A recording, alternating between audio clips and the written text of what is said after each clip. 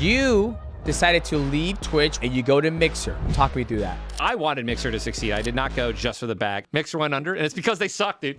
And what I mean by they suck is they didn't listen, dude. The most subs I've ever had at one time, I think, was like 267,000. It was $917,000 a month. You're like, baby, you want to buy this house right here? You want to buy this house right here? Which house you want to buy, honey? Bro. Like 10,000 viewers on Twitch, 5,000, 6,000 on YouTube, 4,000 on TikTok. I'm pulling 20K. But like what I used to pull, like 100K, 90K, 80K. To go from that to this, I've already had to like check my ego millions of times to not end my own life. I'm not even joking. Like, dude, the shit, bro, to put it lightly.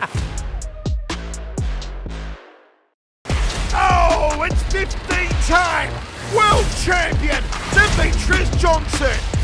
You're listening to the Mighty Cast. What's going on, boys? Welcome to another episode of the Mighty Cast. And our next guest is a superstar on the online world on Twitch. I followed his career for a very, very long time. Ladies and gentlemen, please help me welcome Tyler, aka Ninja Blevins. How you doing, brother? What's up, bro? Good to see you, man. Good to see you too, man. It's been a long time. Oh, it's been a long time since we. I know, right? It's been a long time since we've seen each other in person. How is life? Dude, it's good, man. It's good. Just getting ready, just doing a lot of cleaning around the house right now. My wife and I just getting ready. We're about to go back to Illinois, where like the rest of my family lives. Okay. We're gonna chill there at our other house for like a couple months and just spend some time with the gang. It's also just really hot here, so we're just trying to get a break from it all. That's what's up. That's what's up. Now I'm gonna jump right off it. You got a tattoo. You got a sleeve of Legend of Legaia. Let's talk about Legend of Legaia. I mean, it's beautiful. Oh, no, bro. I saw it. Legend of Legaia. A lot of people don't know about this game. It was probably one of the best games that came out on PlayStation 1.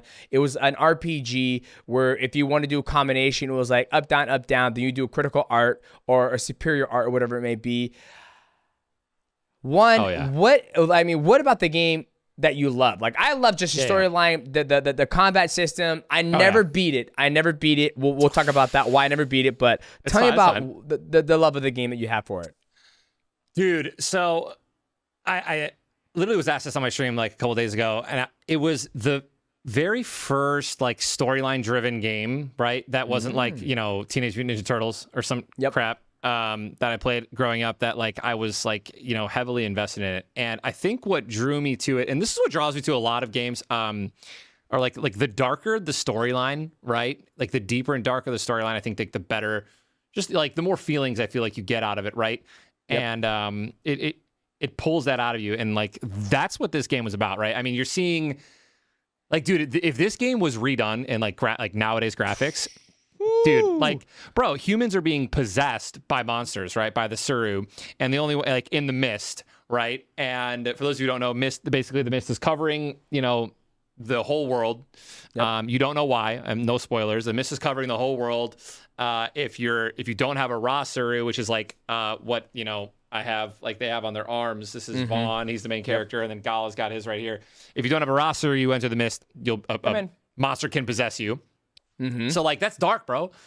Like that's some dark stuff right there. And then there's also one of the main characters, Noah, who I'm gonna have her like right here, I think. Ooh.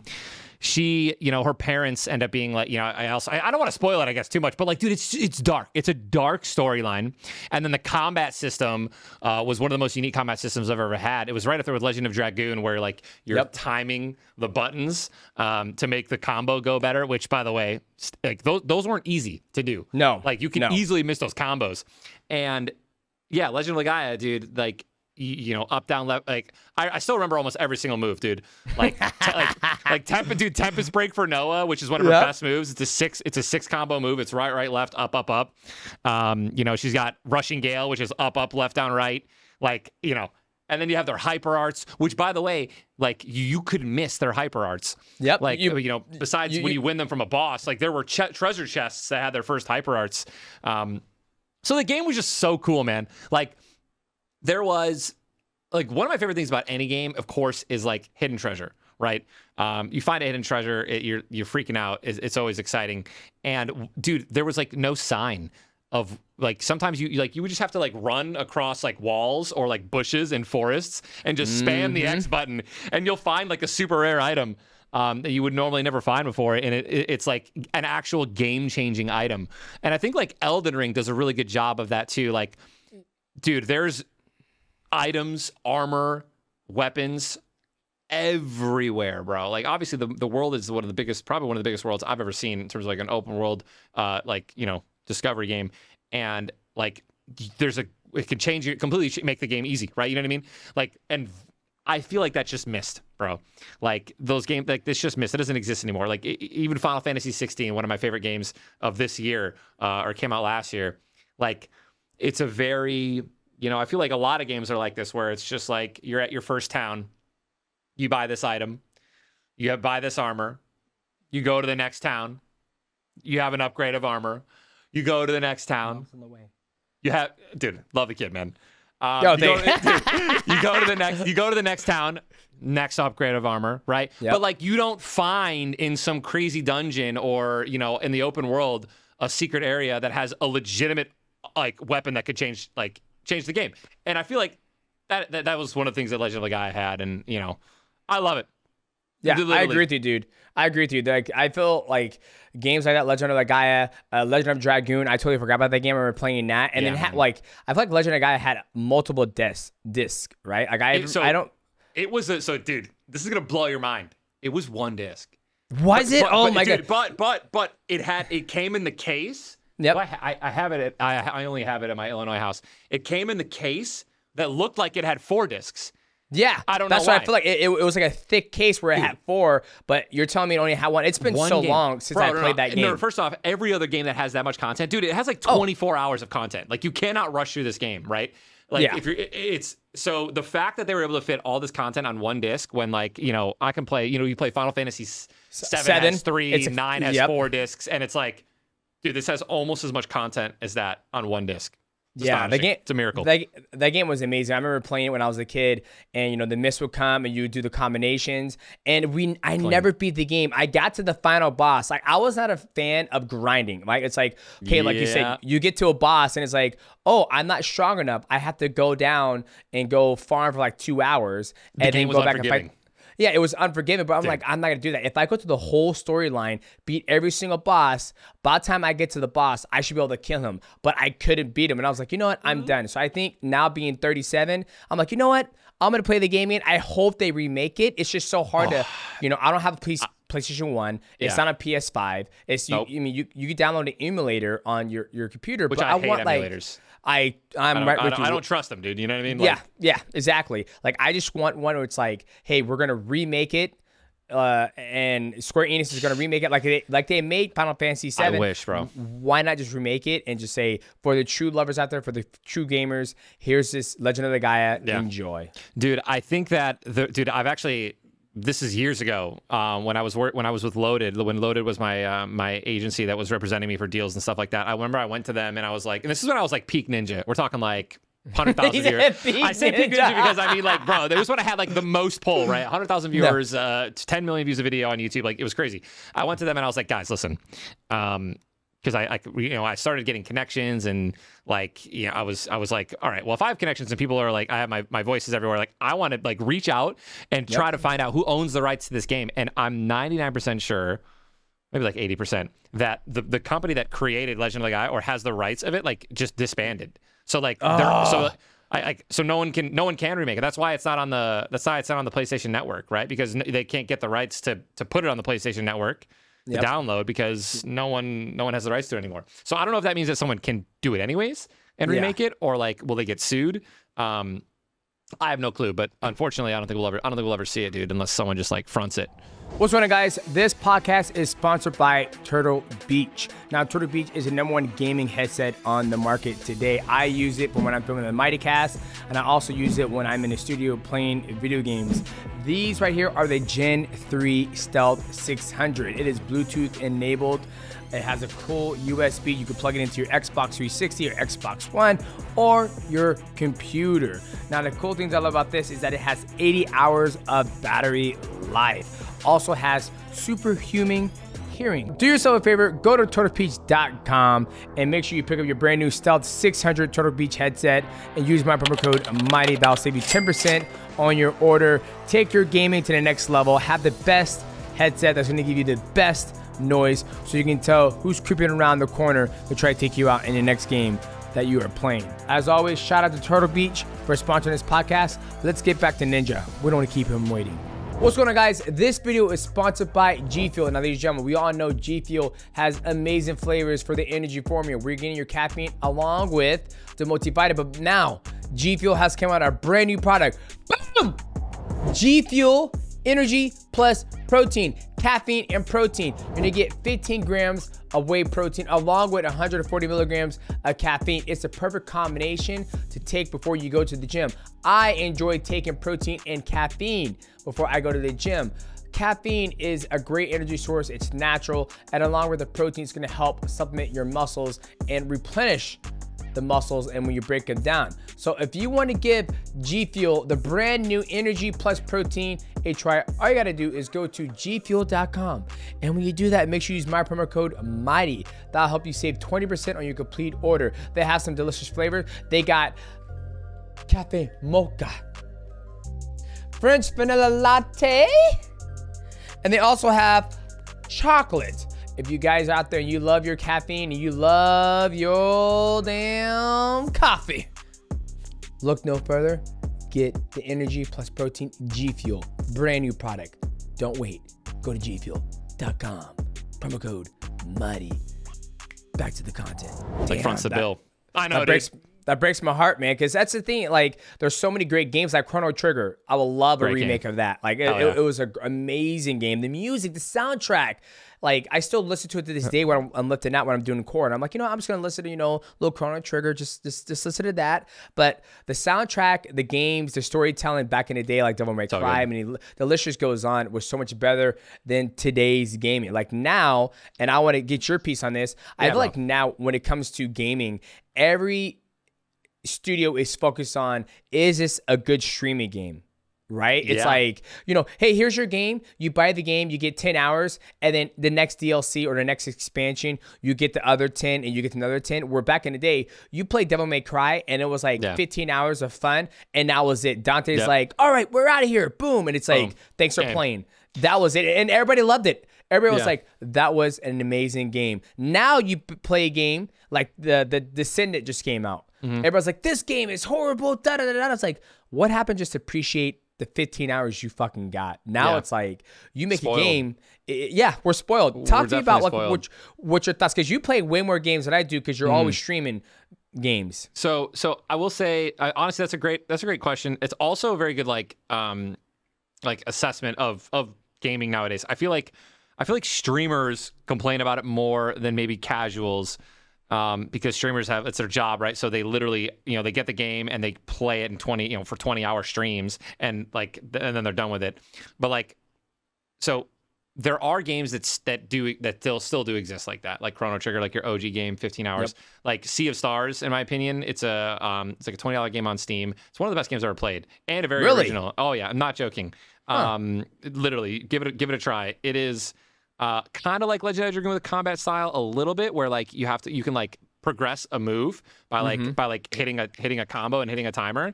But dude, it's a great storyline, original game. I think I beat it in like 20 hours, maybe a little bit more, maybe a little less. Like great exploration. And so there are companies that are making games like that, but it's just so few and far between, right? I think that a lot of companies nowadays, especially when they're your AAA, they're sitting here like, all right, great. We want to make the money when you buy the game for $60 like COD, but like we're trying to make money, right? Yeah. We're talking about obviously downloadable content, but we're talking, skins, etc., things like that. The microtransaction. I mean, you buy the season pass and it's like, $20 season pass, and then if you get through 3 months, here's another one. 3 months. And this one thing I'll say about Fortnite is that if you buy the season pass and you play through the whole entire season, you get your money back and it gives you the opportunity to buy the next season pass. But then every once in a blue moon, they might be like, guess what, ladies and gentlemen? If you missed the first Ninja skin, it's back. It's back, dude. Let's get it. And then but the game is free to play though. That's the thing, dude. Like the number one thing about microtransactions, and I will always say this, dude. Like, make the game free to play. Yep. And then I don't care. Like League of Legends and Valorant, like so you still need to pay. It's very low to buy a new agent. I think it's like $4. if you want to play a new agent. But also, I'm pretty sure that you can earn enough experience by playing to unlock the agent for free. So I think that, and there's a way to do that in both League of Legends and Valorant. But yeah, man, like Fortnite is like Fortnite is the perfect example of it is not a pay-to-play game. It is free to play, and you don't need to buy skins. You don't need to spend money. Yeah, like, you be the what they call them, the casuals, where you just run with the basic one. The no skins, right? The Tifus, dude. Yes. Dude, like that's totally fine. And then like, but put in good enough content or good enough skins where people will want to spend money, and then it's like great. There's no, in my opinion, when I look at it like that, I don't think it's like it just doesn't seem sellouty. Yeah, it doesn't seem sellouty because it's free to play the game. It's not pay to win, and that's another thing, right? You don't pay to win. So you just pay to look combo, dude. Yeah, you pay to look sick, dude. Yeah, exactly. You pay to look sick. It's when I play Dark Souls or Elden Ring, I'm like, man, they're like, man, DJ, you know that's the weakest gear you can have. I was like, I'm playing Fashion Souls. I want to look dope as fuck when I'm slaying dragons. Don't come in with that. Don't come with that negative energy. Okay, now I want to talk about. I want to go right into Peak Ninja. Now I followed your career right when you started playing Fortnite, and then I felt like when you hit your peak, the start of the climb of the peak, and you correct me if I'm wrong, was you had Drake, and I felt like you had Nicki Minaj. I don't know who else was on there. I remember Drake. It was Travis Scott, Drake, and Juju Smith-Schuster. Okay, and you guys were all playing Fortnite together. Yeah. And then what did you guys get to concurrent viewers on Twitch? So that was, I think we peaked at like 590,000. And then so that definitely, dude, like without a doubt, like, so before, people don't know this, before that happened, I was averaging already like 80 to 100,000 viewers. Yeah. Yes, you were. So like people, like a lot of people will be like, do I think that put me on the map like everywhere else in like pop culture and like globally? 100%. Like it's not even a question. But in terms of like streaming, like I was already pulling the numbers. I was already popping off, man. I was already pulling 4 million, 5 million, 6 million, 7 million views a YouTube video, just literally uploading gameplay from my stream, just cutting it, uploading it, dropping 20 eliminations, whatever. Yep. But because you're putting the work in, that's what a lot of people don't understand. Is like you were fucking killing it. Like when you were playing, How do you think I got on Drake's radar, bro? Like, exactly, yeah. You're building and you were killing people, and then you were doing like 20 bombs, 25 bombs, and you win the game. And people who don't know how to play Fortnite, obviously, our listeners are more sports, but my biggest passion is gaming. It's always gonna be gaming because I feel like gaming, me and you can chop it up for about 3 hours. We can go on to talk about Legend of Legaia and Fortnite and Niskin and da-da-da-da. When it comes to MMA, if you don't follow the sport or if you don't train or you don't do it, you're like I'm totally lost, right? And so that's why I love gaming. It's tough, dude. It's tough to follow. Like me personally, it's tough to follow MMA if I don't take like an active interest in every single card. Like there are so many incredible fighters everywhere, all over the place. I've been saying that. In different belts and different weights. It's like, dude, they're like, dude, who's like the main card? I won't know like half of them. And it's not because they're not amazing or they're not some of the best fighters in the world or they're not massive. It's because like I don't actively watch every single card. And if I don't watch every single card, I won't know. Or like, the lead up to the fights, right? The banter and the interviews and et cetera. Like I won't know what's going on. And like gaming isn't, I think that it's a lot easier to follow. To follow who's popping off and whatnot. I mean, all you have to do is just check social media, or literally, or like, check the directory of Twitch in 2 seconds, and you're just like, oh, these are the biggest streamers. Exactly. It's like, okay, let's get back to Peak Ninja. You do that stream with Drake, Travis Scott, the boys, and then after that, I felt like it just went wham. Like, I think at one point you had 200,000 subscribers, on Twitch, which means they're paying subscribers. A lot of people on YouTube, if you're subscribed, you don't pay anything, but if you're a member, you pay. So what was your peak subscriber count? Right. So our peak viewer count of all time, like viewer count, was Ninja Vegas, which was like, I think it was a couple months after the Drake stream. It was 660,000. So that was my peak. We're never breaking that ever again, by the way. So that was our peaks. It was 660K, Ninja Vegas. It was amazing, super incredible event. Courage and Lupo casted it, and they were incredible. And then the most subs I've ever had at one time, I think, was I could not give you an exact number, but it was like 267,000. Damn. Oh yeah, bro. Which you just do the math. It was just dumb money. You're like, baby, you want to buy this house right here? You want to buy this house right here? Which house you want to buy, honey? Bro, there's literally a 3 point. So it was like $3.50 per sub times like 262. 3 times $262,000, $917,000 a month in 1 month. Well, obviously, like it fluctuates. It fluctuates. Oh yeah, it's a massive dip. Especially the reason I hit that was because it was like they just announced. Not only did they just have Twitch Prime, like Twitch Prime was relatively new. Yep. But they also did, and this is why it's so huge, dude. When Twitch Prime, and they don't do this anymore. I don't know if they've done this ever, like if they've done this since. But they did a skin that you could get in Fortnite if you had a Twitch, if you had Twitch Prime, or if you used Twitch Prime. So if you linked your Amazon Prime account to your Twitch account, you would get Twitch Prime for free. Yep. And then you could use that to redeem a free, essentially free Fortnite skin. Any skin. No. Just it was a Twitch Prime skin by Twitch. Twitch and Fortnite did a deal. If you use the Twitch Prime, linked it to your account, your gaming account, it would go into your Fortnite like Epic account, and you would get a skin without having to like buy it in the store. And I was just telling everyone and their grandmother to redeem their Twitch Primes because the dude who doesn't want a free skin. Yeah, I agree. That was the reason we skyrocketed to that much to begin with. But gotcha. It was nuts, man. What's going on, ladies and gentlemen? This podcast is sponsored by VIIA Hemp. Now, VIIA Hemp is a high premium hemp product company. They got products across all spectrum of hemp. I love the product so much, boys. They got the high love, get you an outright feeling real good inside, make you love yourself, maybe love your loved one. This is the VIIA Revive, THC free, 90 milligrams of CBD. Had an amazing workout today, and I want to make sure I can recover for tomorrow's workout and Thursday, and we got a double on Friday. So tasty. Some of the other high premium hemp products they have is the flower with THCA. Let's pop this bad boy open. Woo! One of the cool things I love about hemp is that it comes to your door directly, discreetly. It comes in a box, hidden in a package that nobody's gonna know what it is. If you guys want to give VIIA Hemp a try, you gotta be 21 and over. Check the link in the description below. Check out the website and make sure you use my promo code MIGHTY. That'll save you up to 15% on your order. And when you guys do that, they're gonna ask you who sent you. Let them know I sent you. Let them know the Mighty One sent you. It helps and it supports our show, the Mighty Cast. Shout out to VIIA Hemp for sponsoring this video. Let's get back to our guests. But see, I think you did something different that a lot of streamers didn't do. I saw that you had a brand. Like, my kids were coming home like, Dad, I need a ninja skin. I'm like, I know that, motherfucker. You don't need a skin. No, but they buy this skin. Then you had clothes in Target. You had underwears. And then you had you had you had a CD where you had a lot of music on there.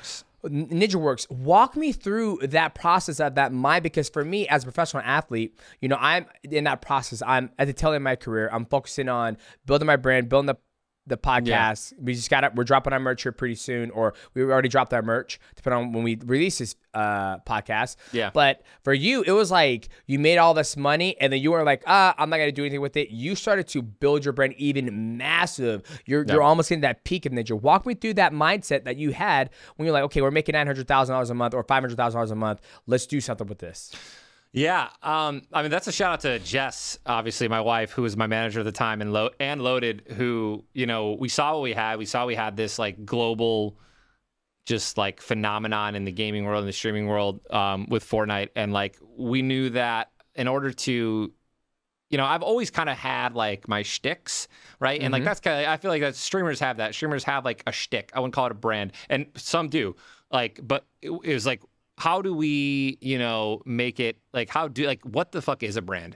Like at the end of the day, you know, I'm serious. Like, yeah, you're right. People I hear you about it, and it's like, dude, you know, it starts with like, you can obviously it's as simple as merch, right? But it starts with like, you know, you take your shticks, right? And then you kind of, I don't want to say monetize it, because it was personally, it wasn't about making money. It was about like establishing me in the space, right? In like different spaces.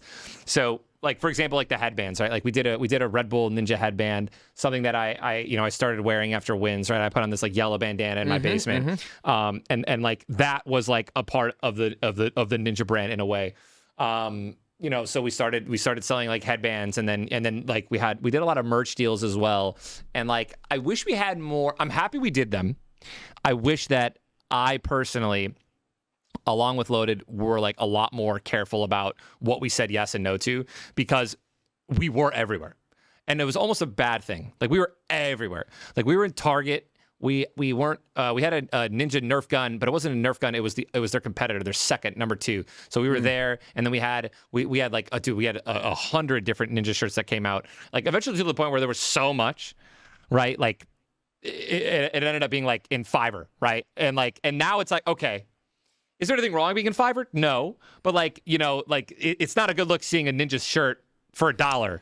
You know what I mean? Like, got it. So like, it basically watered down your brand. It's like if you, it wasn't special, right? Gotcha. Like it wasn't special. It wasn't, and like I think that if I had to do it all over again, Justin and I would have been a lot more meticulous and thoughtful with like the drops that we did. I think we would have done more drops. Like for some reason, that was just not in our, like we knew.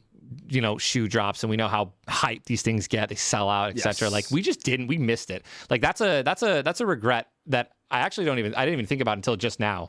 Is like I really wish we came out with like high end merchandise, like 100 Thieves level. Like I'm wearing one of Nate Shot's 100 Thieves shirt right now. It's just high end, high quality. It's obviously expensive, but like dude, this quality, like this shirt's gonna last forever, bro. Yep. You know what I mean? And like and that's what's important. So like I wish we did more. I wish we did more thoughtful drops. But yeah, that's what it was about. Like our goal, and we did it. It worked. Our goal was to be everywhere. Have merch everywhere. We did we did plushies and we did toys and we did anything and everything. And then obviously the Ninja skin in Fortnite helped. That was a very big moment of like the Ninja brand. Yeah, man. Yeah, shit was everywhere. Like, I mean, I felt I think it was a good thing, right? And like now hearing that from you, it makes me like with the Mighty merch, we're doing season 1, season 2, season 3. That's just nice. That's just from like the creator of Fear of God Essentials. He goes, hey, here's season 1. Here's a limited run. Once it's out. It's all high quality. It is what it is. Then you gotta wait for season 2. Then obviously you can go on Goat or Feature or Mr. Porter to get like the people who sell it aftermarket or whatever, the gray market, because it's not that much. But now hearing that you have the regrets, I'm gonna learn from you and just do season. That's what I already had planned. But I always thought about like when I do my brand that I don't care about. It's not about making money. It's just about. It's not. It's about spreading your flag everywhere. It's literally. Like if somebody's walking down the street, goes, "Oh shit, that's a Mighty shirt. That's a Mighty swag. That's Demetrious Johnson." Literally. Instead of like I don't think a lot of people make a lot of money off merchandise, depending on how much you move, the volume of it. It's all volume, right? So like, and unless you're a piece of shit who's, I'm serious. No, I'm not calling anyone out by any means, but like, unless you're literally popping off like $10 shirts and you're selling them for 50, right? Like margins wise, like you're not making money on merch. Like you're not making great money on merch. Yeah. Like one of the things I always tell my merch team every single time, I'm always like, I'll be like, hey, I want to do something like this. Like, I want to do this shirt or this, or this. I want to add this. Like, make it like the more like custom I make it, etc. The more high quality I make it. They're always like, it's going to cost more. And I'm like, yeah, that's fine. I like my first my message to them always is I'm like, take it out of my cut or something like that, or like give me less of a cut to like make up for it, because you're absolutely right. It's not about. Who gives a fuck about making money off of merchandise unless like you're like Taylor Swift size, right? Where she's probably making hundreds of millions. But like it's about people being like, dude, this guy's rocking, like you just said, a Mighty Mouse shirt. Like it's that. It's like it's getting it out there. It's getting people to be like, dude, nice drop, nice shirt. Like that's rare as hell too, which is another thing that we've been doing. Like we've actually minimized our drops significantly. A lot of people like, the team that we work with, Killer Merch, they're incredible. Same with us. That's who we work with. Dude. I love them, bro. They have great stats, great statistics, and they let us know, like we had, every time we did a drop, like last year, in 2023, we had one item that just killed it. Right. But like we had so many amazing items. Yeah. And it was one of those things where it's like people just weren't spending the money. And like I don't want people to have to choose to spend the money because I care about my audience's money. So I was like, all right, let's just let's just focus and just do, and this was their idea and I loved it. And they're like, well, let's just do one item a month, one drop, and make it limited. And it's like, hell yeah. That sounds great. It makes like you want people to value the item. You want people to be like, hey, I got this. It was a part of a collection, or I like your season idea. I think that's great. Because your collection. That's copyrighted 2024 Mighty Mouse Demetrious Johnson. Demetrious Johnson, season 1. I love it, dude. I love it. I mean, I honestly, I might steal it myself and in a way and do like a battle pass drop. Hey, there you go. Like make it like a Ninja Fortnite collab and just call it like the battle pass collection or something like that. Would be pretty sick, actually. I love that. Okay, now let's. Now this is something that came up that was very interesting in the world of streaming. At the time, it was just, Twitch. You had Twitch, and then you had Facebook Gaming, and then you had Mixer, right? Yeah. And then you decided to leave Twitch, where you're killing it at, and you go to Mixer. Walk me through that transition you doing, and then Mixer ended up closing, and you came back. But they shut down. But in your contract, the word on the street, you can confirm it or deny it, that if they were to close, you got paid out the rest of your contract. But talk me through your process of going to Mixer when you're killing on Twitch. You're like, you know what? I'm taking a leap of faith. I'm going to go to Mixer with Microsoft. Talk me through that. Oh yeah, man. So first off, I want to give a quick shout out to my boy Arish. He was our lawyer that put that in, that made us not sign that contract until they basically said, like, if you guys go under, or not even under, if you guys just somehow something happens, like, he's getting paid out in full. And they were like, okay. So him putting that in there was obviously the reason that, yes, we did get paid out in full, and we only streamed for like 12 or 13 months out of the 2-year contract. Let's fucking go. Shout out to your lawyer. Shout out to ours, bro. He killed it. And I also want to say real quick, and I've always said this, and people know it, like, I wanted Mixer to succeed. I did not go just for the bag. I had a delicious and nutritious a delicious and nutritious offer as well from Twitch. But it was the reason that we left for Mixer was because, like, I enjoyed the platform. I thought it was good. And I was like, dude, this will, like, set the tone of, like, you can pay a streamer to, switch sides, essentially, right? Like, just how an NBA player, an NFL player switches from one team to another because they get a better contract. Like, and, like, the inflation behind these deals was real, in my opinion. It still is. And they're also almost all gone. Like, it's not happening anymore. So, like, I definitely started a wildfire of these deals and people choosing between Twitch, YouTube, Facebook, etc.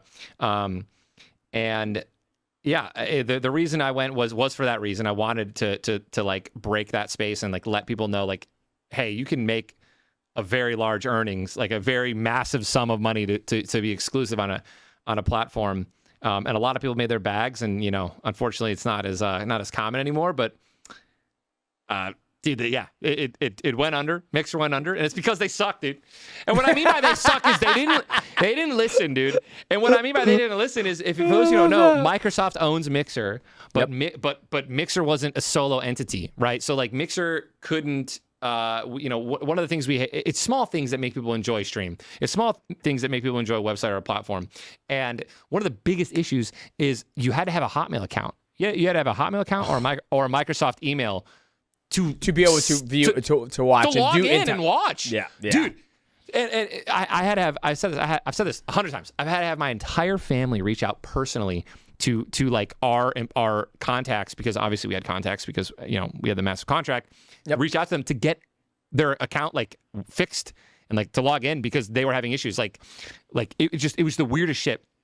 So it was impossible to land people on the page. Yep. No one was signing up because who the hell is going to make an entirely new email to watch it's a barrier, and no one wants to do that, right? The more barriers you have, people aren't going to do it. So that was number one. They didn't fix it. They wouldn't fix it. Cringe. Number two, changing the username. They give you a username off the start. So that's another step. If you want to make your own individual username, you got to go into your account. You got to go into your settings after you've logged in, and then you got to edit your name. It's easy to do. That's so much shit. Like, why not, like, let me just choose my name? Why not let me type my name in? It's available. Boom. Account's made, right?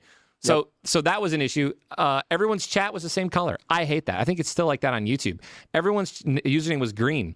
One of my favorite things about Twitch when I'm on there, and it's still one of my favorite things about Twitch, is the color of your username. You can change it, and it can be, like, as custom as possible. And I have viewers and I have subscribers and moderators that have a unique color, and I know how short or long their name is.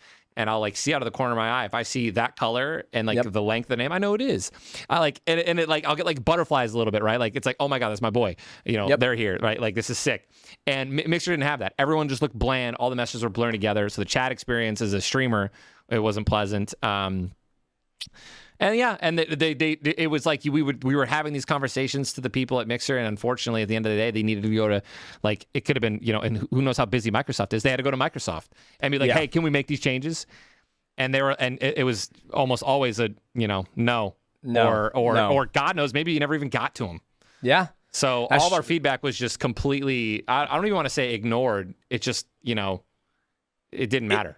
It seemed like it was ignored because the Mixer ended up collapsing. It shut down and it just disappeared. It was like once that happened, it was like, holy shit. But then I think Shroud went too, right? I think it was Shroud. Yeah, as me well. and Shroud, the Mixer boys, dude. Yeah, Mixer boys. But then you both got paid out. It was like, I never forget, Dr. Perspective goes, how about Ninja, huh? Mixer closed down and he still gets all that money.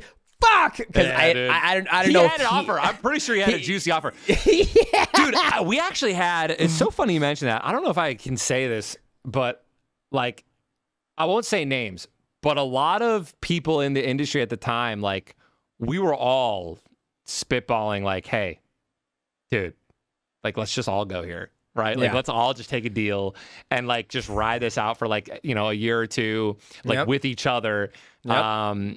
And you know, a lot of people made decisions about where they were going because some people were going and some people weren't. And I say some people were going when it literally was just me and Shroud. But hey, dude, sucks to suck, bro.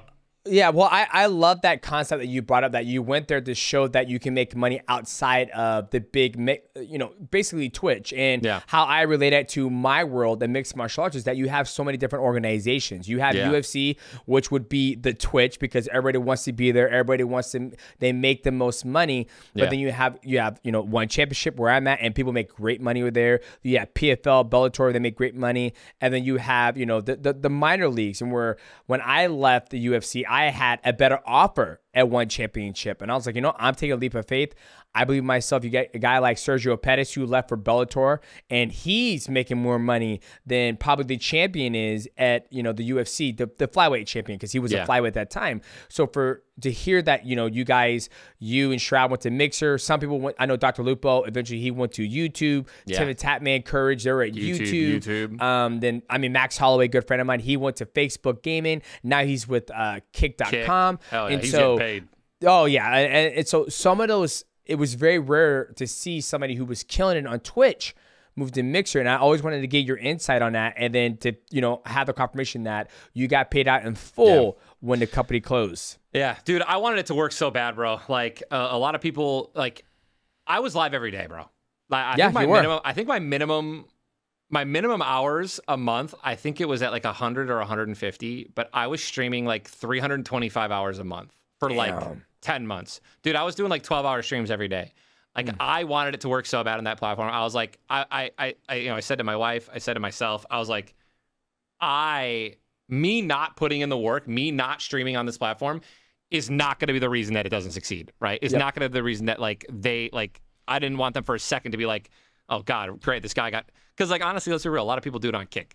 There are a lot of people that got paid on Kick, and they're not, and they're not even streaming on it anymore. And it's like, I was like, dude, I'm gonna fucking take this deal, because not only do I believe in it, but I'm gonna grind my ass off, and I'm gonna try to make this platform blow up. And I put the fucking work in, dude, but it does not matter because bye, dude. You gotta listen to the community. Okay, so that you go back, Mixer closes, and then now I felt like you were the first person to say who led the charge, like, we shouldn't be exclusive to one contract. We should be able to stream everywhere. And then here you are, you're streaming on Twitch, you're streaming on Facebook, you're streaming on fucking Twitter, you're streaming on YouTube, you're streaming everywhere. Now, what was the decision to do that instead of, like, you know what, I'm just gonna go back to Twitch. You guys wanna watch me at, you know, twitch.tv/ninja. Yeah, dude, that one. So a lot of people don't know, like, I streamed for a year for free. And like, I don't care how much money I have, like, taking a year and not making any money, like, from streaming, like, we had like a couple brand deals here and there, but, like, that's never fun, right? To just be like, all right, we're basically just blowing money. Every money, all the money that we're spending is not, like, being recouped unless, you know, our investments are popping off. But yeah, like, I wanted to stream everywhere. I thought it was just the right thing to do. Talking to Jess and talking to my assistant Andre, I was like, dude, I've always felt like for a long time, like, why not be like, why doesn't Twitch, because Twitch was one of the biggest, you know, It was in their terms. Why the hell can you not be a partner there and then multicast somewhere else? Because like no one is going to leave Twitch to go watch you stream on another platform. Like that's just, you know, Twitch has the live streaming market and it's very enjoyable to watch a stream on Twitch. So I was, you know, it was one of those things where it's like, you guys aren't confident in, like, I don't know what the issue was. It's like, are you guys not confident enough that like your platform and your product is better? So that if people are streaming elsewhere, they're going to leave Twitch and go watch elsewhere. But like one of their issues, and this is what I talked with Dan about, and Dan's an amazing CEO. I absolutely love him. I love his transparency. I love how open he is. We had a bunch of conversations about it, and like their biggest fear was, and people still do this, and I think they get away with it, but their biggest fear was going live on Twitch and then like sending them while you're live to the other platform. Like trying to open the door and like push them somewhere else and then end Twitch and then finish there. Like that was one of the things. So it's like they didn't want streamers just pulling their viewers away to another platform and trying to poach them. And I get that. And I get that. But now, you know, fast forward a year later, here we are, dude. We can all stream everywhere, and it makes sense. I wanted like a proof of concept, right? Where like I wanted to prove and have numbers and be like, listen, I streamed for a year straight, and like not only did my Twitch numbers like grow a little bit, they definitely didn't go down because I was multicasting, right? They definitely didn't go down because I was live on YouTube, Facebook, and TikTok. Like if anything, I was able to take people from TikTok while I was multicasting and actually pull them over to Twitch. Exactly. Here we are, bro. Yeah, and look to this day, Twitch is still, in my eyes, the biggest streaming platform for gaming, right? I mean, YouTube does a good job, but YouTube, you know, when I was on Twitch, I streamed for fucking 9 years on Twitch, and my channel just would not grow. And I think that's probably, you know, my problem, my fault, because I never wanted to. You'd ask streamers, hey, you want to collab? You want to collab? And they're like, nah, I'm not going to collab. I got my own, own thing going on. And for me, I hated playing. I wanted to play games I wanted to play, right? And Fortnite wasn't one of those games. Like, you got to follow the trend. Like, oh, Fortnite's big right now. Oh, COD's out. Oh, this is out. Yep. I just couldn't find myself doing it. Then once I switched to YouTube, my whole channel blew up. When I stream, I would average, maybe 250. I know those were pennies to you, Mike. No, they're big to me. Dude. Depending on what you were getting, that's great, man. Like, you're seeing growth always. Yeah, so it was massive. Like, if I were to play UFC 5 or UFC 4, I would have, 3,000 viewers. I'm like, I don't like playing the game. I'm not going to do it just to get the viewership. I want to play and enjoy myself. And here's a question for you. How do you still, like, obviously you enjoy streaming, but how do you find the energy to get on there and play the game, like, all the time? like how much are you streaming now? Like, what's your streaming schedule? So the last couple of days I've been doing like 6-hour streams. But like my streaming schedule lately, I would say pretty much this entire year has been like Monday through Friday, 8 to 12. So like 4. Yeah. But like, oh, hang on, 8 a.m. to 12 p.m. 8 a.m. to 12. So 8 a.m. to 12 p.m. So 4 hours. That's not bad. That's not bad.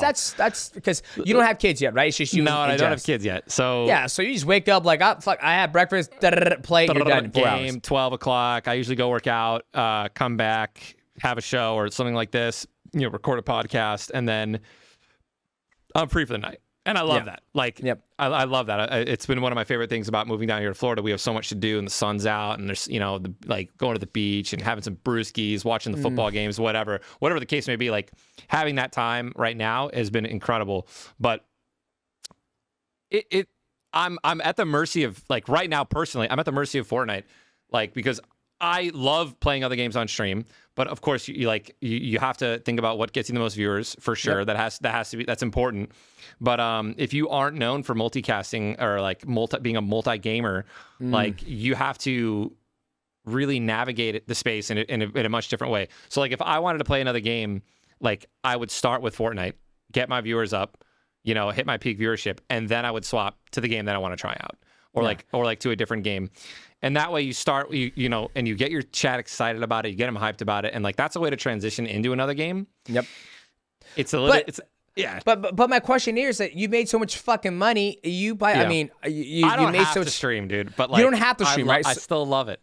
Exactly. So you don't have to stream. So why don't you be like, hey guys, like this game's dropping, like Elden Ring. Like I don't know if you played a new Shadow of Elder Tree. I haven't played the DLC, and I actually stopped streaming my Elden Ring playthrough like years ago, or like a year ago, like halfway through. So why do you feel? I feel like now I was like, guys, I got like 50 million to bank. I got investments that are paying me X, Y, and Z. I'm gonna play this fucking game. You guys either come watch me or not. I'm done playing Fortnite. Like why haven't? That's how I feel like I do it now. Like I'll play Street Fighter 6. They're like, man, you should play this game. I was like, I don't want to play that game. I don't need to play that game. I don't care to play that game. Have you ever had that come across? I mean, it's no disrespect. It's no disrespect to the community. No, you're not. No, absolutely not. Right? Like you're giving them a good experience to experience the first time playing a new game. Well, I would also like, let's be real here. It's not like I would just play a game and just say fuck you to my audience and not try to be entertaining. Like, so if I did play another game, like it would still be, epic. It would still be the same, the same fucking shit as my Fortnite streams.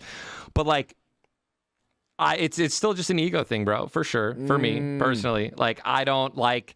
Like I know that like viewership is low in general for gaming across the board right now. Yeah. But like, dude, I already get it. Like I'll be at like 10,000 viewers on Twitch, 5,000, 6,000 on YouTube, 4,000 on TikTok. I'm pulling 20K, right? Yeah. Which is fucking amazing. You look at anyone, like you go to anyone and be like, hey, I can pull 20,000 viewers live streaming. They'll be like, oh my God, bro. Like, nowadays, like, that's massive. That's massive. Like, that's huge. Yeah. But like, it doesn't matter because of what I used to pull. So I already was pulling, at peak, like concurrent, not during those big sessions, like 100K, 90K, 80K. So to go from that to this, I've already had to like check my ego millions of times, like to not fucking end my own life. I'm not even joking. Like, dude, the shit, bro, to put it lightly, the shit I get every day, everywhere, it's insane. I don't even know why I'm here. I'm not even joking. I don't even know why I'm still making content. Every day on everyone's streams, everyone else's posts, everyone else's comments. I fucking post a video, washed up.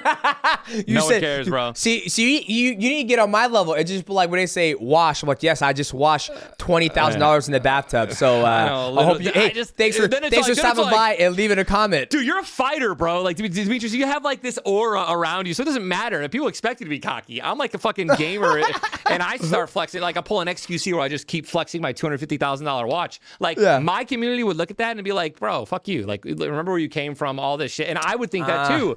So I do it. I flex on people when they're fucking assholes. Yes, of course, assholes. I'm not saying the twats, but like if someone calls me washed, like I get that. Like I get that 100 times a day. It's not unique. So I'm used to it. Well, you should ask. Like, I'm not ready to go down to like 1,000 viewers. I'm not ready for it, bro. I can't. At that point, I might as well just retire. Yeah, we'll just get out. We'll just get out before you get 1,000 viewers. I just find it like, because like I said, I've been following your career for a very, very, very long time. I was one of those, subscribers where you have 90,000, viewership, and I'll be subscribed to your channel. Then, and obviously the chat's going crazy, so I would never post this because you would never see it. But, I remember some of your resubs. Yeah, and so sometimes it will go down to, now you're at maybe 20,000 viewerships. Yeah. But then I'm like, there has to be a point in time where you're like, guys, I'm not playing Fortnite. Like, I want to try the new Elden Ring, kick back, ready. Grab a beer, grab some popcorn, and let's enjoy this adventure together. Yeah. But then I'm getting there, bro. DJ, I'm getting there. I promise you I'm getting there. Like, I already tried doing a Final Fantasy VII Rebirth stream. I was doing that. Viewers would drop to like 1,000, 2,000. I'm sorry, man. But see, that's so crazy. Like, it's just like, and that's just suck it up, man. Like, first off, that game in general wasn't already getting a lot of viewers. So it wasn't like an Elden Ring. Elden Ring's pulling numbers. Of course, let me just go fuck myself. All the games that I love and want to stream aren't. Like, dude, like, what if it was an OG game, Final Fantasy 11? Dude, that game would get 5 viewers, right? Like, I remember you playing that. You were playing that, and I'm like, that was bad. That was post. That was after kick. Yep. Oh man, that was terrible, bro. I remember you were playing Final Fantasy 11 because you and a family member had a certain server you guys would play on, right? Yeah, we were playing on a private server. Me and my private brother. server, and it's like. I'm sitting there, I'm like, hey, he enjoys the game. And I actually enjoyed watching you do that because I could tell that you enjoyed that, right? It's like for me, like I love Final Fantasy 14, A Realm Reborn, but everybody hated it. They're like, we gonna play UFC? I was like, I do that every day in the gym. I don't need to simulate a fight because I can go get in a fight. I don't need to do that. I get it, bro. I am so close, dude. I am so close to just being like, new game comes out, we're gonna rock it. Like we're gonna do a playthrough. and that's for me personally. That's why I feel like it ruined streaming. It ruined gaming for me. It's tough, bro. Like you said, like if Legend of Legaia were to come out tomorrow, you'd be like, shit. Do I stream? I would play that game. That's a different. Bad example, but I know exactly what you're talking about. Right? Like, yeah. It's. Do you want to? You know, I don't know, man. I don't know. I've been streaming for so fucking long, dude. I'm obliterated mentally. I don't even like, I don't plan shit anymore, bro. Like, I'm not gonna say, I don't plan like, oh dude, I'm gonna do a 1 week long Elden stream, like what Kai does. Like Kai on that level, it's unbelievable. Yeah. Unbelievable thought going into this, right? Unbelievable like production value. He freaking did a commercial for his DLC for the Elden Ring. Like, I can't. I'm 33 years old. I'm over it. Like, yeah. Like, am I gonna do a playthrough? Maybe. But am I gonna do it like that? Like, I don't know, man. I don't have the time to do that right now. Yeah, because you have so much more stuff going on, and like you said, you've been streaming for so damn long. And before you jumped into streaming, you were a professional Halo player. I'm gaming, dude. Right, you're a gamer my whole life. Yeah, and so for me, it's like when I see someone who's seen what you've gone through, like professional gamer at the highest level, Halo. FPS. Then, you know, you jump into Fortnite, you become peak ninja, you got merchandise all over the place. You have Ninja Works, you got a, you know, thing going on Spotify. Then you jump to Mixer, and you leave Mixer, then you come back, then you're multicasting. And then now it's like you went from like 666,000 concurrent viewers, now you're at maybe 20,000, depending on the game you're playing. Little baby. And it's like, I don't know why they'll say you're washed, but to see the ups and then I don't want to call it down. It's just a different transition. Like, you could call it a different transition. At the end of the day, like, you're absolutely right. Like, no one's ever gonna ride that high forever. It's not possible. No. Yeah. Like, it's just not possible, dude. Like, I had so many people telling me, like, especially YouTube, like the YouTube community, like the workers, they were like Tyler, like this is not gonna last. I was like, thanks for that. You know, and I knew it wasn't going to last, obviously, like at that level. You can't be at that top for that long until, you know, it's going to drop off. I knew it was going to drop off. And I'm happy, dude. See, that's the biggest leave me alone, dude. Just enjoy the content. If you don't like it, don't comment.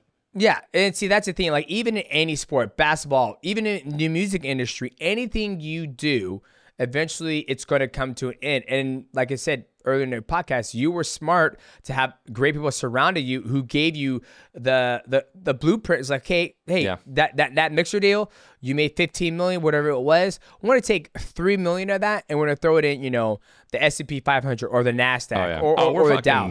We're everywhere, bro. We're everywhere. So that's... So you don't have to have, like, your ego is like, you know what, like, I don't need, like, yes, the viewership is low, but you're doing it because you're passionate about streaming, dude, right? I still love gaming. I still love streaming, and like I love my boys and like the girls that I have that, you know, are longtime subs and like that community. I don't know. I hear you, bro. Like, I have Jess tell me consistently, she'll be like, you can stop whenever. Literally. And like that's the best possible thing to have is, like, you know, your significant other being like, you can, like, whatever the next stage is, like, you know, we'll figure it out, but like, we're good. Like, if it gets too much for you to, you know, be ragged on. I'm not joking when I tell you, dude, like I am like 90% shit talked, like everywhere. 5%, 10%, you know, is like my community, my diehards that are like, we love you, Ty. It's like, thanks, guys. But I don't know why. I couldn't tell you why. Like, it's people would rather tell me I'm fucking washed than, like, you know, enjoy the moments that we had in like the Fortnite days, right? Well, usually when I tell people, I was like, if somebody's gonna talk shit about you, they're not doing pretty well. Nobody, I know they're not doing well, but like, I know, yeah, exactly. But like, think about that. Somebody who's doing well in life never goes out of their way to put somebody down. Yeah, absolutely. Nobody does that. I was just on a trip in Texas. I was hanging out with some amazing people, and they're all very successful. And not once in the conversation ever come across about talking shit or putting anybody down. Yeah. Not one. Right? They're all successful people. Yeah. People who surround themselves with other assholes who aren't doing very well in their life, always looking to put people down. So I apologize, Ninja. I think you're still killing it. I think I loved your whole journey from, you know, beginning of Halo and then peak Ninja and then where you're at now. I think it's very inspiring. Thanks, because eventually everybody wants to make it to that level. A football player, basketball player, they all want to make it to that level of wealth. Yeah. And once they make it to that wealth, you got to extend that wealth to generations, right? Oh, so yeah. when you just have children, they're gonna inherit that wealth, and you hope when they inherit that wealth, you teach them to pass that wealth down and keep it going, just like the Rockefellers, right? And so. Oh, yeah. I think what you've done is absolutely amazing. Real quick before we let you go, Michael, what you got for my man Ninja? Michael is just now getting into the gaming space. He doesn't really know a lot about gaming, Sure. but I want him to get an opportunity to get in here and talk to you. Yeah, What's up, first bro? of all, shout out to the Chicago suburbs. I'm Hell yeah, bro. from Northbrook, Illinois. DJ nice. doesn't know he's a Seattle guy. He doesn't know how cool the Chicago suburbs are. And Oh yeah, bro. Dude, I've actually- Grace Lake Central, bro. oh We yeah, ride the deep down here, Glenbrook dude. North. Yeah, represent. I fought in Chicago and sold out the arena there. So let's okay, I've made more money in Chicago than you have, my friend. Let's not jump the guns. Yeah, I don't know why UFC never goes Chicago. Maybe it's since you went there. They're like, oh, DJ had such a stinker of a fight. We don't want to disappoint those fans ever again.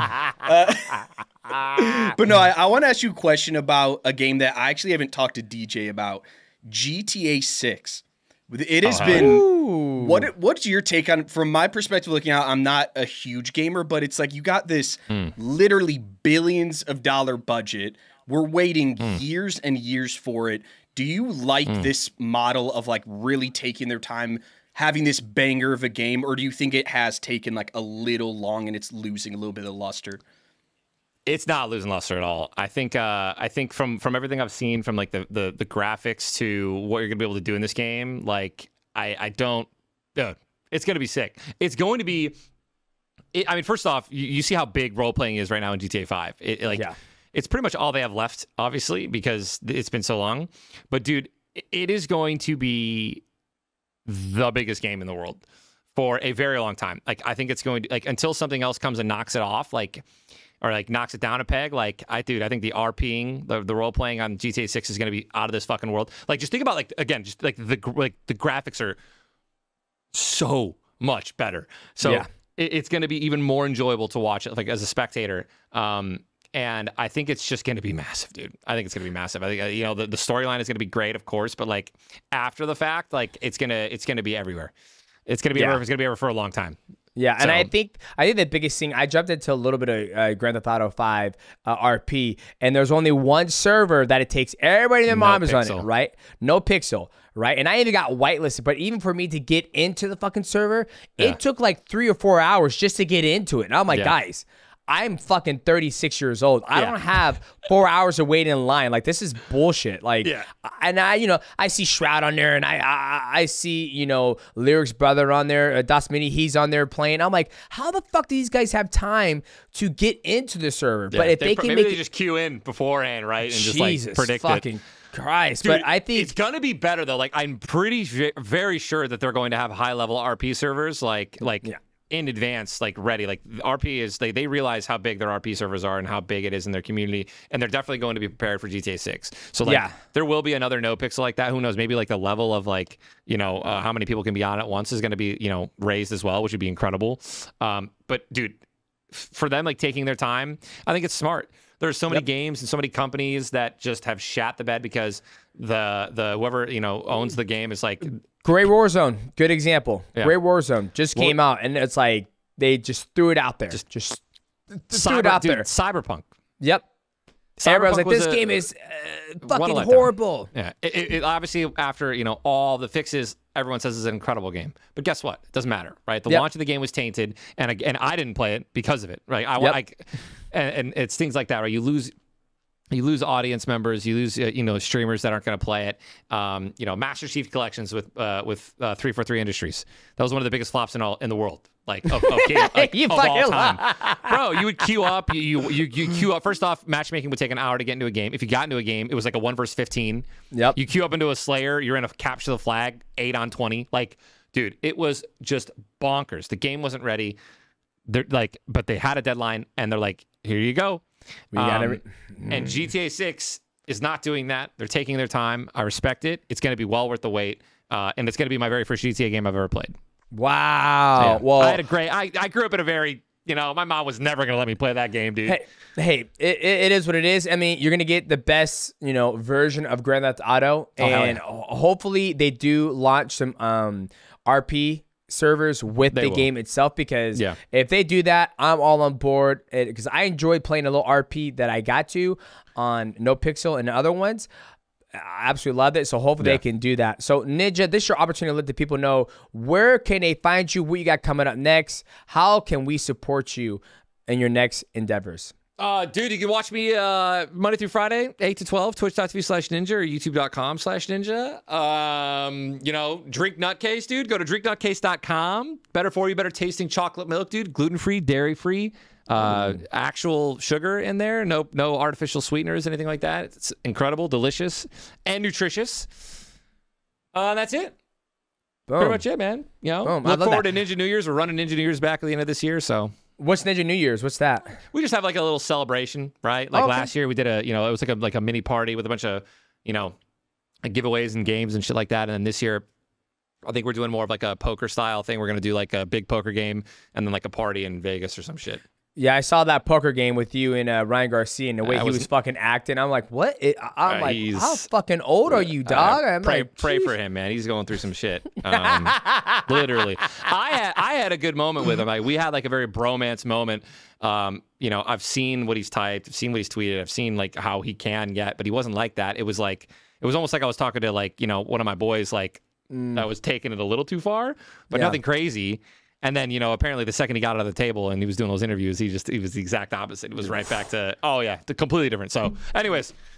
Boom. Well, ladies and gentlemen, that is it for this episode of the Mighty Cast. Make sure you go give Ninja a follow on Twitch and YouTube and support this man and buy some of that nutcase.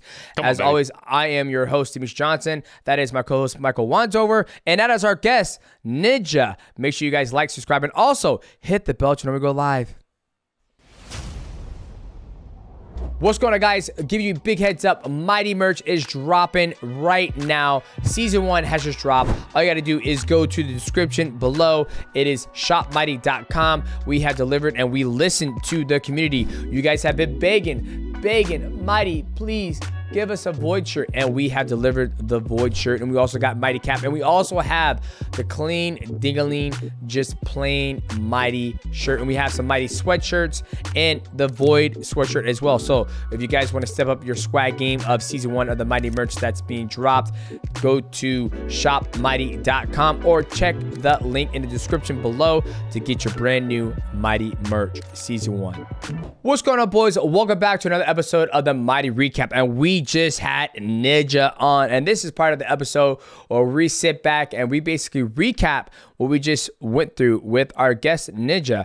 I think the biggest thing is to hear from him that, first off, I'm so happy to have confirmation that he made all that money from the contract with Mixer, because that was the biggest thing. He was killing it on Twitch with making $960,000 to maybe the low end of $400,000. Obviously, that was a peak Ninja.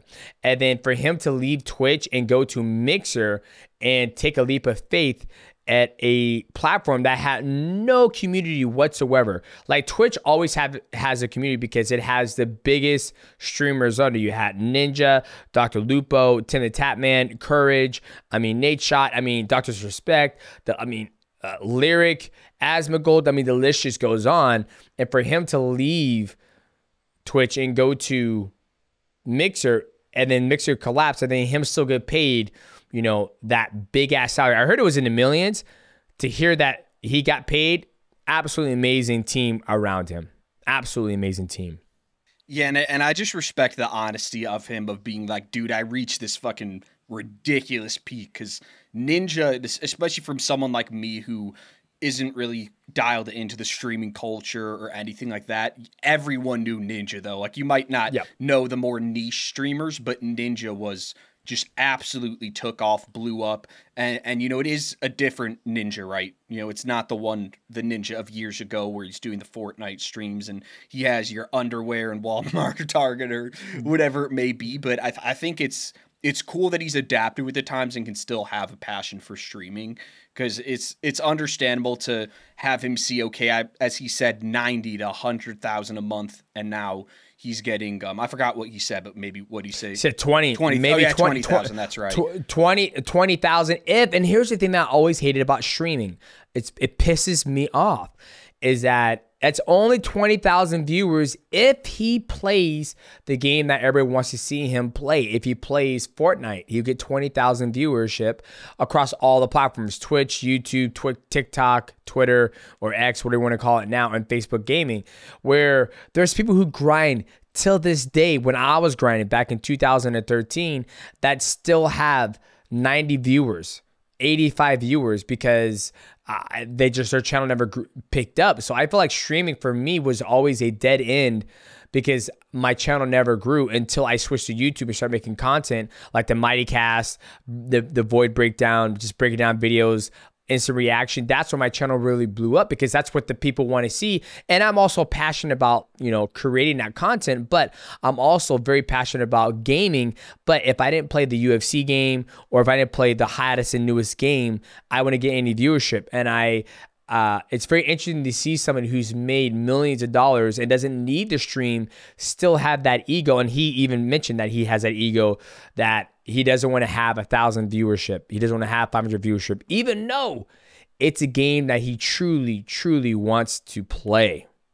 No, and it's no different from us that I'm sure this episode, there's going to be people like, hey, you're not talking to Nate Diaz or Mike Perry or Rampage, talking to Ninja. It might not be their type of things. They're an MMA fan or a combat sports fan. So, and I totally get that, but I am a little bit surprised of Ninja, the reputation that he's built, the streaming, that you wouldn't just enjoy him playing some game that he's passionate about. I feel like that's more interesting to me, I guess, than doing the same games all the time. Fortnite.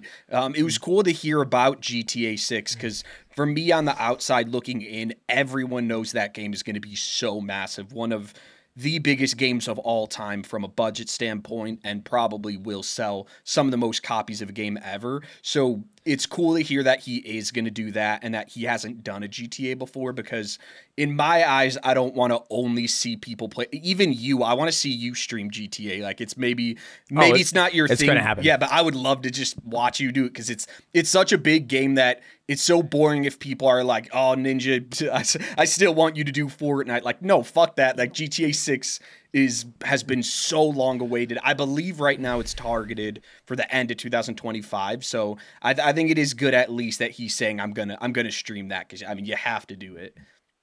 Yeah, 1,000%. Just give you context, like a guy like Dr. Respect, who doesn't stream anymore, he would stream Call of Duty. First-person shooter games were the games that he would play all damn day. Same with Tim the Tatman, same with Shroud, Summit 1G. Those guys would all play first-person shooters, and they would play it all the time. I feel like Lyric was one of the ones who would he would play all the games that he wanted to play, and he would still have a massive viewership, and he always stayed on Twitch.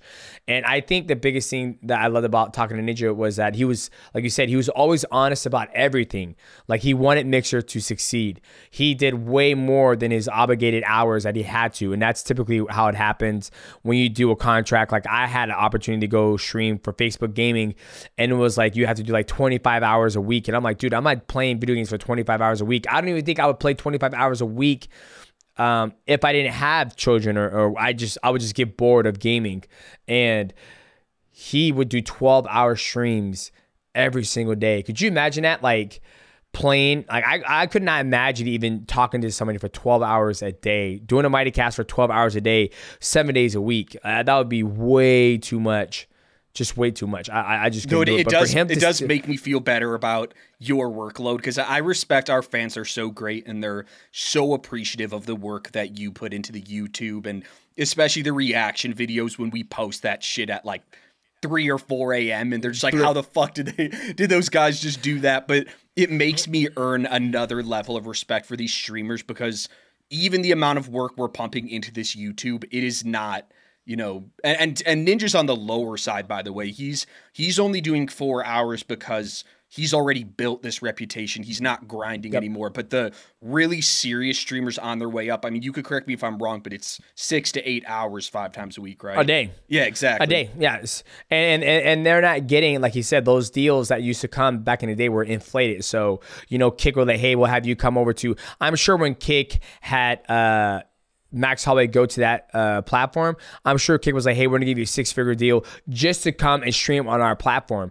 where those deals are nowhere to be found nowadays. So where people are hoping one day they make that amount of money to stream in general, but it's very far and few in between. And the fact that Ninja still streams, you know, 4 hours a day, even though he has a fuck ton of money in the bank. For me, I'm like, yeah, like now I'm more focused on building the YouTube content and the instant reaction and the Mighty Cast, because I actually enjoy doing that stuff. Like when I'm uploading these videos and sending them to you, I'm gonna play Diablo 4. If I was to stream Diablo 4 right now, I might get like maybe 200, maybe 150 viewers, because nobody cares about the game, but I love the game as of right now. So just to hear his mindset, talk about his ego, and to see what he's working on with his Ninja podcast and Nutcase and all that stuff, and he's still grinding just because he wants to, it's kind of inspirational. Yeah, we got to get you versus Max, some kind of stream on some game, find the right fit, find the right platform, because I want to see who the BMF is of the video game world, not that not the MMA world.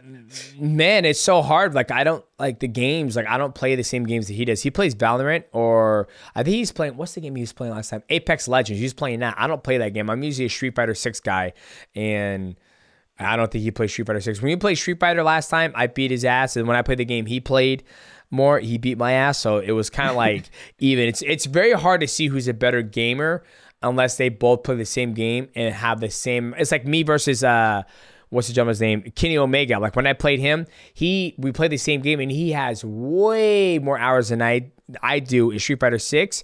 And so he had more of an understanding of how the game worked and the footsies and frame data and all that shit. Where now if we played, now that I understand frame data, now it would be an even playing field, because everybody, like all the pros are like, oh, DJ doesn't understand frame data. Like his offense is way better than Kenny Omega, but he understands the frame data. So DJ's always going to be, he can't win. It's going to be a lot harder for him to win. So, but we'll see. We'll see. We'll have Max Holloway back on because he's getting ready to fight here, potentially, depending on when we drop this. So we'll see. But all in all, I think it was a great podcast with Ninja. I truly enjoyed it. I always love talking to my gamers, man. And I know the fans out there who know me for my mixed martial arts, I love talking to people who also share the same passion as me. I mean, you look at the Asmongold Mighty Cast. That thing blew Nate Diaz's podcast out the water because he has such a massive community. Yeah, not to date this, but Asmongold, as of recording this, I don't know when we're going to drop the Ninja Pod, but as of recording this, Asmon is, I believe, a top 3 most watched Mighty Cast of all time. So that's crazy. I mean, I would thank you to, I want to give it to our fans being there, supporting us all the way. Because I thought, oh, we're going from, I think it was back-to-back weeks, right? Nate Diaz, it could not have been more polar opposites, but to see that audience, you guys came, you supported the pod, so I thought that was really cool to see. And I always say this, gaming is way bigger than mixed martial arts. It just is, because in the gaming community, when they had Dota 2 going on during the Olympics, the USA Olympics or America Olympics, whatever you want to call it, gaming had way more viewership than the Olympics at the same time. And the reason why I love gaming more than mixed martial arts is because if you game your whole life like I have, you can have an amazing conversation with somebody. But if you have another person who likes mixed martial arts, who trains mixed martial arts, like me, Michael, me and him, we can't talk about a triangle choke because he doesn't know what a triangle, I mean, he knows what a triangle choke is, but he doesn't know how it's put on there. So we are still passionate about mixed martial arts, but I can probably have a longer conversation with Ninja, even though I never hung out with Ninja, because we play Legend of Legaia and we both have the same, love for the game. Then when me and Michael, it would be very hard to stretch out a conversation and talk about mixed martial arts. That's how I feel. So shout out to the fans for coming to support. And if you guys enjoyed this Mighty Cast, make sure you guys check out the new Mighty Season 1. Got the Mighty shirt on right now. Michael Wansover is wearing the Void and also the Mighty Cap hat. So go over to shopmighty.com or check the link in the description. It will be there as well. Make sure you go get season 1. Season 2 is down the line. I am already visioning season 2. Boys, seasonal drop. Get your new swag, baby. And if you enjoyed this episode of the Mighty Recap, make sure you like, subscribe. Also, hit the bell to never go live and leave a comment, please. I am your host, Demetrious Johnson. As my co-host, Michael Wansover. We will see you, beautiful people, at the next Mighty Cast.